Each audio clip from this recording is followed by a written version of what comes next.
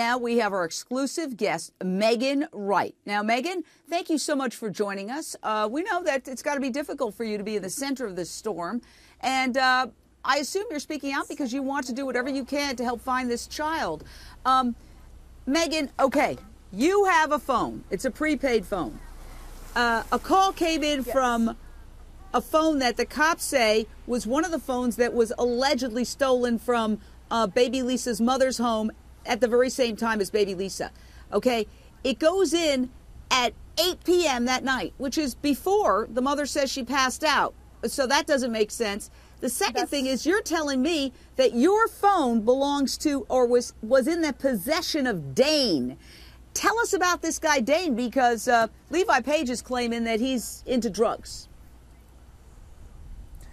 Well, there was 8 people living at the house at the time, 5 adults and 3 kids. So my phone was pretty much community, which has been questioned, but it's true. Dane was, from what I was told, I was downstairs at the time that apparently the phone call took place. But from people in the house, what I've heard is that Dane had my phone all night to the point where nobody else could use it because there were so many incoming text messages and phone calls for him.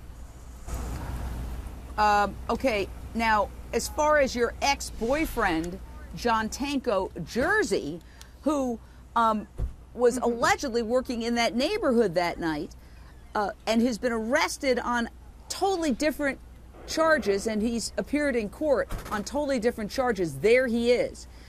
Megan, you told us that Jersey was into drugs, specifically meth. Let's listen.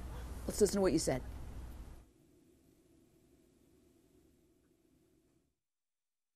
I found out that he was getting into some drug activity. Do you know what drug is? Meth, from what I understand. He would disappear for hours on end with no explanation. He was quick to anger, last to understand, and I just couldn't handle it anymore. And towards the last couple of days, I was actually fearful for my safety being around him.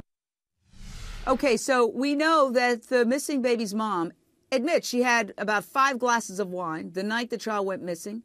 That's why she says she passed out at 10:30, doesn't know exactly what happened. There are also published reports she was on anti-anxiety drugs.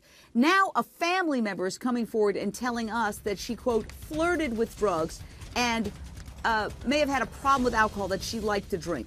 In your opinion, is there any nexus between Dane, who apparently allegedly likes drugs, and the mother who a relative is now saying flirted with drugs? Is this phone call, could this phone call be about that?